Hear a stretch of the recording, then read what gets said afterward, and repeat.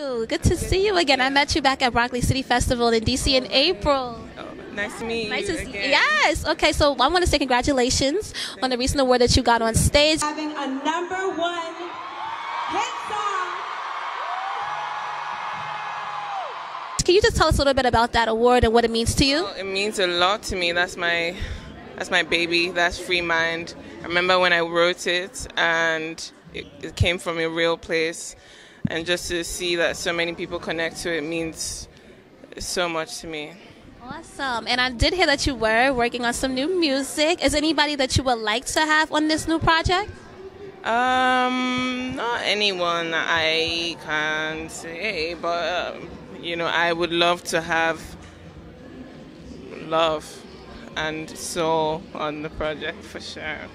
So, and then I'm just gonna leave right here, and I just wanna get your fit. You're wearing all black, looking lovely. With that. Well, I'm wearing and I'm not good with pronunciations, but this is a Ankota Sarka.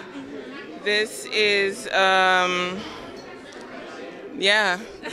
this is a really good designer, but I didn't get a chance to look at the label. And this is Swarovski. Nice, you look amazing. Thank you so much.